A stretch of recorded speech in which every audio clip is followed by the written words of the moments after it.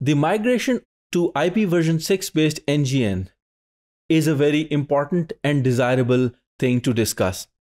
The reason is IP version 6 is going to stay, inshallah. We have been with IP version 4 for a very long time, but IP version 4 suffered from something known as the Rhodes problem, that is running out address space.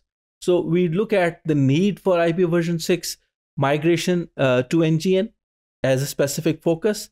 We'd look at the approaches that could possibly be taken and the phases in which this is going to happen. The need for migration cannot be overemphasized. It's very obvious that NGN is based on the packet communication, either IP version 4 or IP version 6. IP version 6 being more desirable. So it means the long-term NGN is expected to be based upon IP version 6. There are certain features which essentially turn out to be advantageous with regards to the operation in NGN. These include simplified header format. So many of the fields in IP version 4 were obviated. Then the addressing scheme was expanded from 32-bit to 128-bit.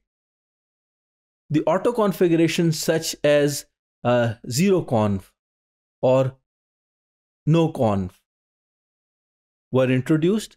This helps the IP version 6 network to be self-sustaining or self-configurable. Then, unlike IP version 4, quality of service could be implemented in IP version 6 with relatively more ease because we have the concept of something known as a flow. Then we have the security implementation that has also been made convenient through IPsec, particularly the application header and encapsulation payload. Then using the concept of IP in IP, in fact, if you using the option of next header, IP in IP in IP in IP, you can think about providing mobility support with much more ease in IP version 6. So once we are planning to migrate to IP version 6 NGN, we can appreciate three relationships that we have to take care of. The first one is the relationship between the end user functions and the transport stratum. Since there are a variety of technologies which are quite heterogeneous, so we need interfaces belonging to each network type.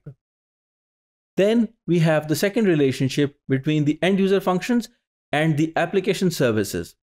So IPv6 based applications and services have to have a direct interface or interaction with the applications and services in NGN. And thirdly, we have the requirement to have an established explicit relationship between the core network, or you can say the transport stratum as such, and the applications and services. This means that we can think about now some interesting approaches to achieve migration. The first one is probably quite redundant and heavy, but easiest to implement and very straightforward. That is dual IP layer. IP version 4 and version 6 stacks are implemented both on each and every network equipment at the distribution side, the edge of the network, and the end user equipment. The second option is basically translation, that whenever a packet leaves or exits the IP version 4 network to IP version 6 or vice versa, certain address or protocol translation has to take place. For that, different research proposals and prototypes were put forth. For instance, stateless IP, ICMP, network address translation, port translation, and then something known as the bump in the stack, which is a transport level interaction translation from IP version 4 to version 6 and vice versa. Then we have something known as the bump in API, that is the application level translation that takes place above the IP version 4, version 6 placement. And lastly, the IP in IP concept of tunneling can be incorporated to allow the migration to take place from steadily from IP version 4 to version 6, essentially for NGN. Now, the phases are going to be very intuitive. First of all, we can think about phase 0, which is, let's say, the starting point.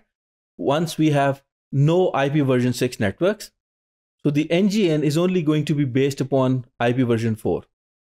In phase 1, IP version 6 is introduced, although very sparingly, and IP version 6 NGNs are connected across IP version 4 based NGNs. So it means the IP version 6 routers are on the stub side, and the core and the distribution, or the edge, if you may, are based upon IP version 4. Then we can think about moving to the dual stack implementation once IP version 4 and IP version 6 based networks are comparable in numbers. So what we can allow the end user equipment and NGNs is to help to facilitate them by looking at the logical partitioning of version 4 and version 6 stacks. So this is a logical implementation. It means each device is going to implement both of these.